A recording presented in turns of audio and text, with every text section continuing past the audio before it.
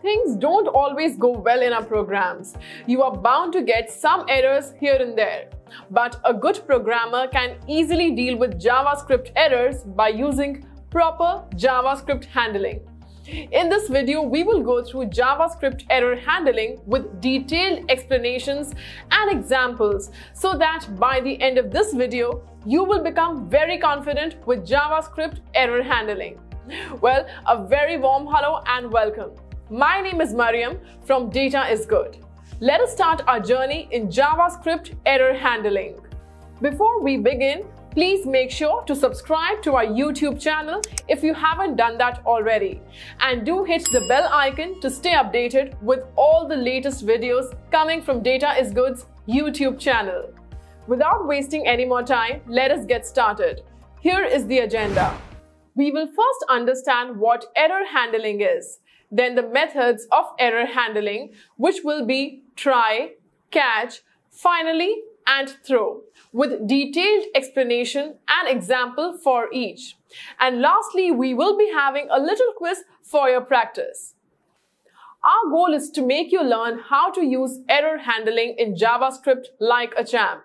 Till the end of this video, you will get the whole idea of how to deal with errors, and it will be really easy for you to use JavaScript error handling concepts, and you will be able to throw your own errors. Well, as we have discussed in the agenda, let us first see what error handling is.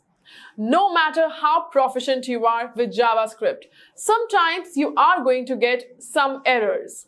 Now, they may occur because of an unexpected user input, our mistakes, an erroneous server response, and a lot of other reasons. Our program should not stop in the middle of execution because of these errors, right? Don't worry, this is when error handling comes into play. Let us see the ways we can handle the errors. Now, let us see the list of methods that we are about to learn. Try, catch, throw, and finally. VS Code, try-catch method.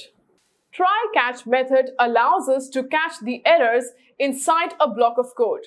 Let us see what each of them does. Try.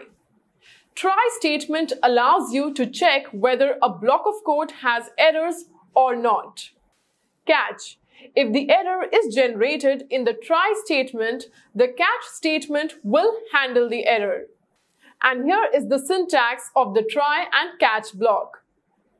Try, write your code. Catch, error. Write your code. This is how the control flows in a try-catch block. First code in try is executed. If there are no errors in try block, catch block gets ignored. And if there are errors in the try block, the execution gets stopped and control flows to the catch block. The beginning of the try block has error variable. You can give any name to it. But in programming, it is recommended that a variable should have a name, which will make sense to the code and programmer as well. So the code in the try does not get stopped. We get the chance to handle it in the catch block. But remember, the execution gets stopped when try has some errors. It does not go to the end of try block. VS Code examples of try-catch method. We are going to use Visual Studio Code Editor for the examples, since it is very efficient and easy to use. A secret of VS Code is that we can add snippets in them. Let us say you want to write console.log. In the VS Code, there is an option called User Snippets. It allows us to write a shortcut for this. For example, clog. And when you press enter, after writing clog, console.log statement will appear on the editor. This shortcut is custom made, although there are some of their inbuilt shortcuts available that you can use. It will help you to save time. Such type of functionality is available in VS Code, but you can use other editors like Sublime, Notepad. It is totally up to you. Let us dive into the code. First, let us see how an errorless code looks like. The catch code will not be executed because there is no error in the try block. this code has an error. As you can see in this example, there is an undefined variable named books. So, end of the try block has never been reached. After catching the error, the catch block gets executed. But always keep in mind, in order to use try catch, the code must be runnable. It will not work when you will have any syntactical errors like extra curly braces or missing curly braces, etc. Your code should be valid. VS Code, error object in catch method. When the try code has any errors, an object containing the error information is generated and passed to catch as an argument. Try, catch, error. Error object has three properties: name, message, and stack. Error.name. Name property has the name of the error. For example, the error for an undefined variable is the reference error. List of different types of error object property. Range error. When you use a number which is outside of a given range. Eval error. Error in the eval function. Syntax error. When syntax error occurs. Type error. When type error occurs. URI error. An error in encode URI has occurred. Error.message. Well, it is a textual message informing the details about the error. Books is the undefined variable, so the message of the error is displayed on the browser, which is a type of reference error. Error.stack. Stack error object traces all the information and displays it on the browser.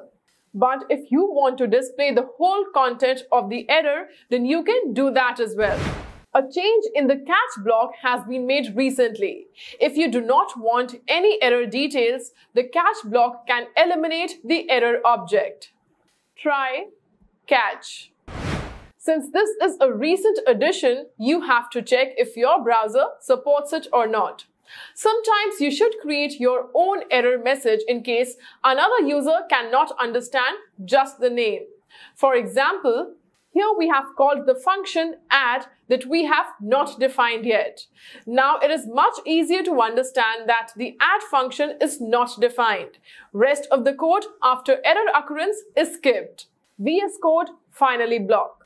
Well, moving on to the next agenda of our session, which is finally block. After try and catch, there is another block of code that runs regardless of the result. That means it executes after try if there are no errors. It executes after the catch method if there are any errors. Let us see the syntax of finally block. Try, execution of code, catch, error, handle errors. Finally, always executed. And now it's time for an example of finally block. The finally clause is often used when we start doing something and want to finalize it whether the outcome is wrong or right. Please note that variables are always local in the try, catch, finally. Now let us look at an interesting relation between finally and return. Function, rel, try, return 1, catch, error, finally, alert, finally, alert, rel, output, finally, comma, 1. So we have created one function called rel. Then inside the rel, we have added try, catch, and finally. In the try block, we are returning 1. And there is a finally block. At last, we called the function. First, the finally in the rel function gets alerted. Catch method does not get executed because there is no error. And lastly, the 1 which gets returned. Sometimes we need completion even after there is an error, like measurements. In that situation, we can omit the catch block. Function, rel, try. Start doing things that need completion. Finally, complete it even if it dies. Alert, rel. Well, the code is going to be completed successfully. VS Code throw block. Throw block creates custom errors. In simpler words, we can use the throw statements to use user-defined exceptions. For example, if a number is divided by 0 and you want to consider an exception as infinity, then you can handle the exception with a throw statement. The syntax of throw statement is throw expression. Here the expression defines the value of exception. The expression can be string, boolean, number or object value. For example, let num equal to 5. Throw num divided by 0. Here we are throwing the exception when the number is divided by 0. Throw with try and catch. When we write a throw exception in a try block, then code below the throw exception does not get executed. The control goes to the catch block. Syntax of try, catch, throw. Try, throw exception, catch. Now let us look at the example. So it's time to go through the code and see the control flow. Firstly, we have created a number variable and assigned it a value 50. Then in the try block, there is an if-else condition checking whether the number is greater than 100 or not. The control goes to the if condition and checks the number. Obviously, it is less than 100. So it goes to the else block where we have defined our own exception. Else block throws the exception. The next part of the try block does not get executed because after the throw message, because as we discussed earlier, execution gets stopped. Lastly, the control goes to the last block, which is the catch block, and displays the error message along with the exception. Well, isn't that interesting? Alright then, let us see how we can rethrow an exception. You can also throw a statement inside the catch block to rethrow an exception. Just like the last example which we have seen, we here assigned 5 to the variable number. In the try block, we threw an exception with the message, "This is the new throw." We have displayed a message saying an error was caught. In the catch block, we added 8 into the number and checked whether it is greater than 10. If yes, the if block gets executed with the first exception. And if not, then the else part of the catch block will be executed where we have rethrown the exception. So output of this code. First, the message and error caught will be displayed no matter what. Then the first exception from the if block of catch will display on the browser because 10 plus 8 is greater than 10. So the second exception which we have rethrown will not be displayed. So this is how you handle errors in JavaScript. Go through each example again for a better understanding. And now it's quiz time. Write down your answer in the comment section. We will reply as soon as possible. Dash block will always be executed no matter what the results are. Your options are try, catch, finally, throw. With the help of dash statement, you can throw custom errors.